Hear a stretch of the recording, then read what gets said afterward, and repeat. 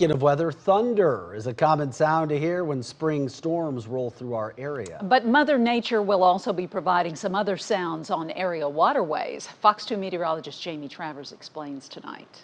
Rainy days can be a drag, but now that it's spring, we get to enjoy a full chorus of frogs on these soggy evenings, and other amphibians are on the move, a sign of warmer weather.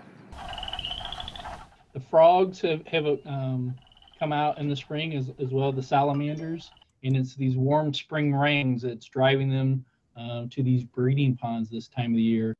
And so they're at those ponds now, breeding, finding mates, and laying their eggs in those fishless ponds.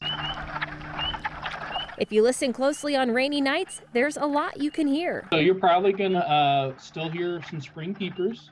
American toads are starting to call right now with the warmer weather and these warmer rains.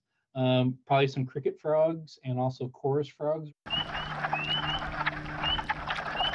And it'll only get louder in the coming weeks. The spring peepers have been loud. They're going to get louder as it warms up, and then the other frogs are going to be joining in, and they can almost be deafening. Not only is there a lot to hear, there's much to see on these fishless ponds as well. If there's salamanders that have gone to the pond, you're going to start seeing their eggs now. Once the toads start laying eggs, you're going to start to see they lay them almost like a string, and then the other frogs will be in big masses in the shallows of the water, right close to the bank.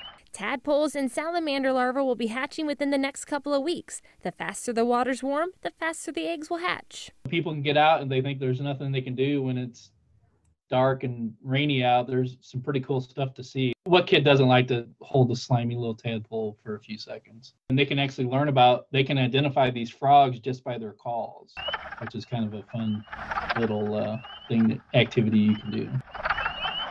Meteorologist Jamie Travers, Fox 2 News.